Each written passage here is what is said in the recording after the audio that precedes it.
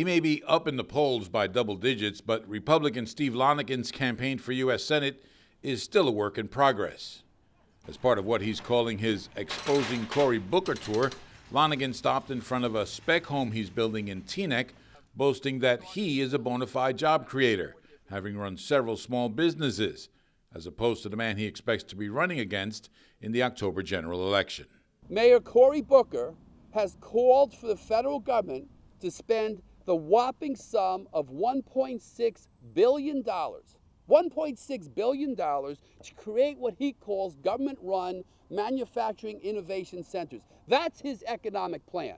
Seeing his Republican challenger, Alita Eck, as no challenger at all, Lonegan did not mention her once today until a reporter asked him about why he wouldn't participate in the League of Women Voters debate. The League of Women Voters supports everything. They claim to be nonpartisan. That is a pro-abortion, pro-gun control, pro-progressive tax. On every issue across the board, they're on the opposite side of the spectrum, and I have always had a history of refusing debates by an organization that is not nonpartisan. Eck seems unconcerned with debating Lonegan. She told NJTV that voters are already pretty familiar with him.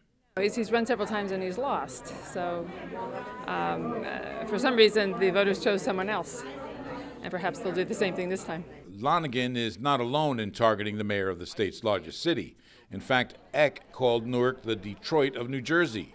Assembly Speaker Sheila Oliver has criticized Booker's celebrity status and his record in Newark, and a super PAC calling itself the American Commitment Action Fund has released a new online ad juxtaposing Booker's upbeat campaign commercials with headlines about violence and crime there.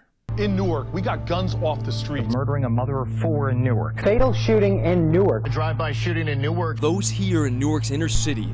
Rather than apologizing for his public exposure, Booker bragged about it last week. My economic development department was complaining to me that we have so many ribbon cuttings and groundbreakings that we could do one just about every single day in the month. This is not a testimony to my leadership or a testimony to what we're trying to do in terms of reactions to any outside events. It's the reality of the city of Newark. We are a city on the move. Cory Booker has been laying low the last few days, but that has done little to detract from his status as frontrunner and the only candidate in this race that all the other candidates can't seem to stop talking about. In Teaneck, I'm David Cruz, NJ Today.